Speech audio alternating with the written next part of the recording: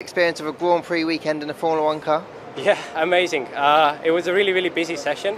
There wasn't planned to do any push laps. We were just supposed to do like aero mapping and stuff like that.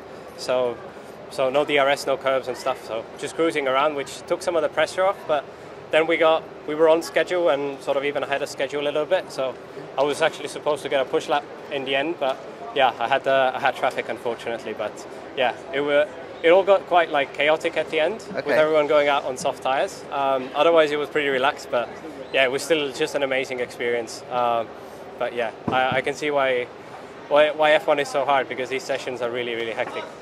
I know that you didn't get to do a push lap, but I guess it was still a great learning experience and you still got a ton out of it. Yeah, and I mean, just to sort of drive on the Grand Prix weekend it's just an amazing feeling, you know. When it got announced, then I just kept thinking about, you know, the time I started karting first and how it was just like a hobby, and you know, now I'm here on a Grand Prix weekend. So yeah, it was an amazing feeling. So I know that you're with the team a lot during the season anyway, but did you embed yourself a little bit more, because obviously you were going to be in the car today? Yeah, definitely, because I mean, you still learn a lot more once you're driving, because because I'm reserve and traveling to the races, you see one bit, you see sort of what the driver's feedback is, but to feel firsthand how the car behaves, it's very useful for me, but also very useful for the simulator, because I do a lot of work there. So yeah, it's been great. And I guess it would be quite good to do the engineering briefing afterwards. Max will give his comments as well, so it'd be quite good at learning more learning experience for you. Yeah, definitely. It's just been all round an amazing day, but now I have to focus back on F2, because there's a qualifying coming up soon. So how challenging is it doing Formula One in between two